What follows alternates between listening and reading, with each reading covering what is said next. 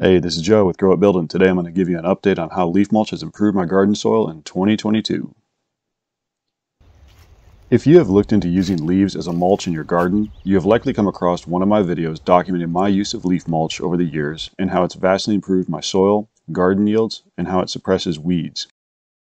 Well, this video will be an update for the 2021-2022 growing season and how I used leaf mulch. In this video I'm going to show you how many leaves I added in the fall of 2021, the noticeable improvements for spring planting, change in topsoil improvements at the end of the year, weed suppression, and then I'll give you a little update to squash bugs and such that I've dealt with last year that I had talked about.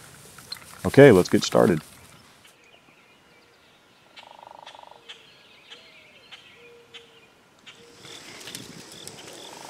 In 2021, when I broke down my garden for winter, I first added a little layer of compost that year.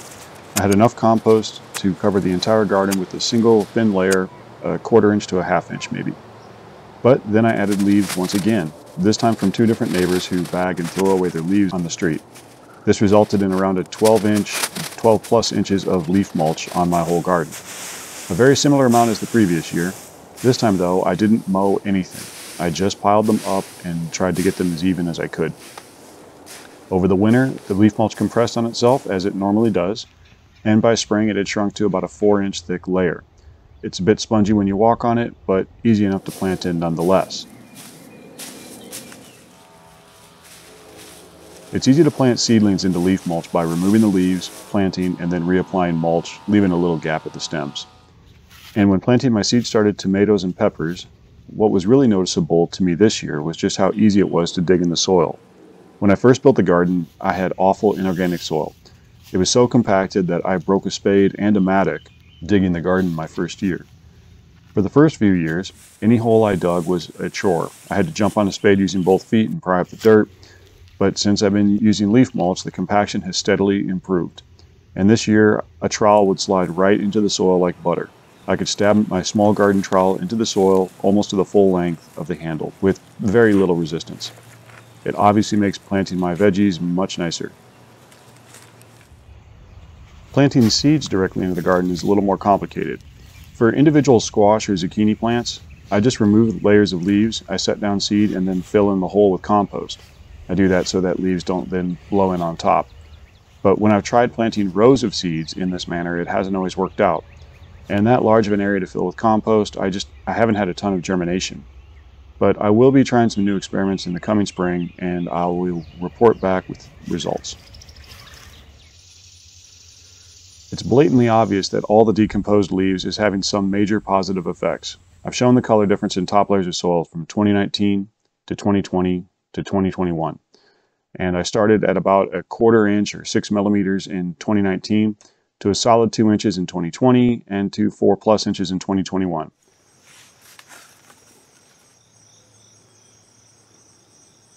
Now in 2022, I'm at 5 to 7 inches of substantial black crumbly soil, depending on where I take my sample. And if you guys are enjoying this update, please click the thumbs up and give me a like. It really helps my channel out and I really do appreciate it. Also, I have lots of other information on leaf mulch, documenting what nutrients they had, some other reasons why you should do it, some tips on how to get them.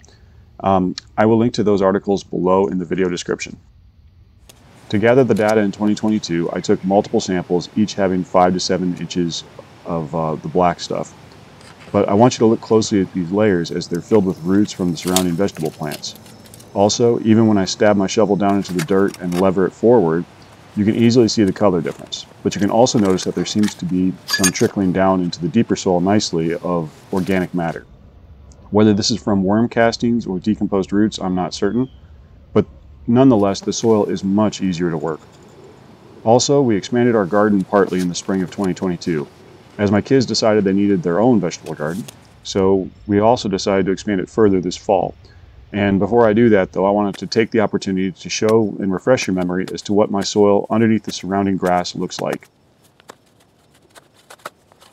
What you are seeing here is what the soil in my vegetable garden was in 2017 when I first built the garden, and even by 2019 it was basically the same. So looking at what the soil underneath my lawn looks like compared to 2019, when I first applied a lot of leaves, to today can show you quite a change. as I now have that distinct layer of black that I can assume is mainly decomposed or composted leaves, as that is the only major change I've made to the entire garden. Also, the upper layer of my soil is not as compacted and it's much easier to work. The size of my plants have noticeably increased each year along with their yield. And here is a shovelful from the top layer of my vegetable garden that I just walked over and got, and you can see the difference between the soil underneath the grass.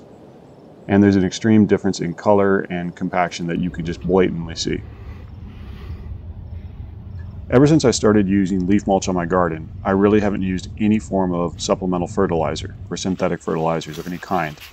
When I first started my garden, I used to use Job's organic fertilizer along with compost when I first planted my seedlings.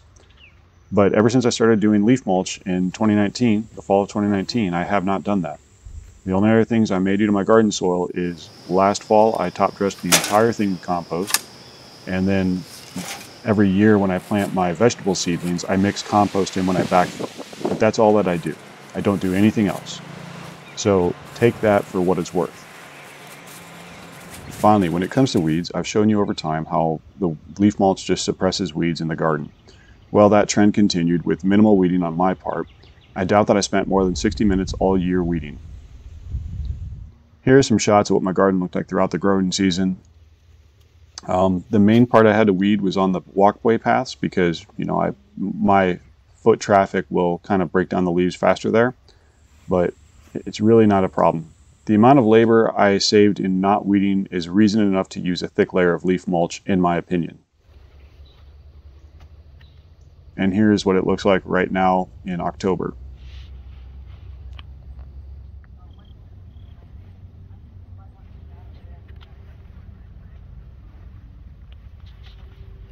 In last year's update, I documented a battle I was having with squash bugs. Well, there were several commentators who pointed out that I may have had squash vine borers instead.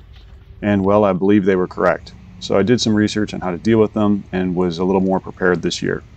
For those unaware, a squash vine borer lays eggs inside of the base of the stem of a squash plant like zucchini, pumpkins, spaghetti squash, and the larvae will eat their way up the stem, eventually killing the plant as they grow by making it impossible for water and nutrients to reach the leaves. So this year I was on the lookout for this, and I was able to identify some boreholes and successfully dig out the larvae with a pocket knife, and then just rebury it in compost, which I thought was pretty cool. And I'm getting some nice squashes as a reward. That being said, I wasn't vigilant enough, and I did still lose a couple of zucchini plants eventually though, but not until I was able to harvest a decent number from them. But that's about all I have for you in this video. If you guys enjoyed it, please give me a thumbs up, as it greatly helps me out and I truly do appreciate it. If you have any questions, please feel free to ask them and I will do my best to answer them in the comments below. And yeah, you guys all have a good one.